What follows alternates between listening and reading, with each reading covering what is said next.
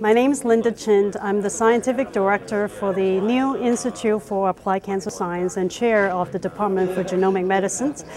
I have come from Boston, previously at the Dana-Farber Cancer Institute and Harvard Medical School, to Houston, to MD Anderson, to really pursue our dream of a new way, a new paradigm of science-driven drug discovery in academia.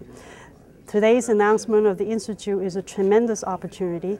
It represents our concerted efforts here to leverage the tremendous clinical infrastructure at MD Anderson and apply the best of science emerging from genomics efforts and computational scientific explorations to take the best biology to accompany drug discovery and increase our probability of developing successful cancer drug and deliver that to the patients.